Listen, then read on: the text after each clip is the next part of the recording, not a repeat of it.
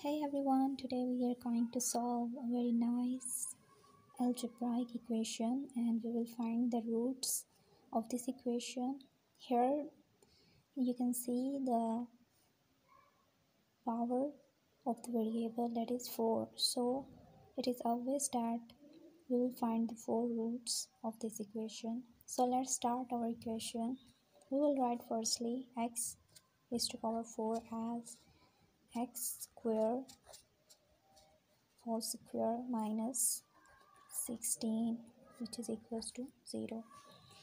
Now next we will write x square minus 16. We can write 16 as 4 square, which is equals to 0. So next we will write 4 as square form, like x square, minus it will be written as 2 square and square, which is equals to 0. Now we will write it as the form a square minus b square, which is equals to a plus b and a minus b.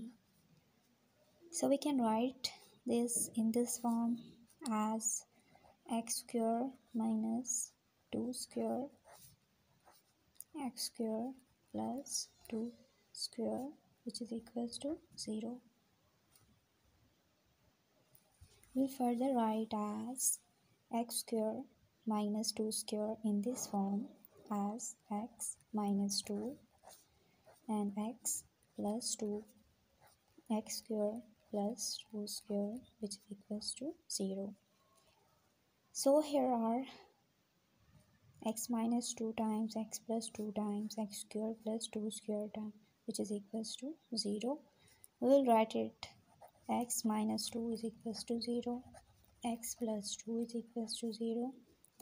So we will conclude here x is equals to 2 and x is equals to opposite sign, that is minus 2.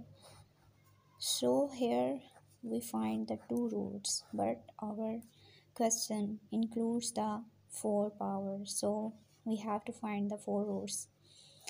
We will solve this. X square plus 2 square, which is equals to 0, x square plus 4 x square is equals to minus 4 x square. We will cancel out the square and taking the square root on both sides.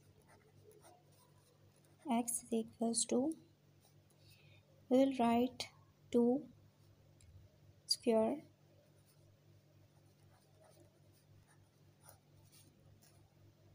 x is equals to minus 1 square root 2, and minus 1 square root is equals to minus 1 square root is equals to iota. So this will be equals to x is equals to plus minus 2 iota.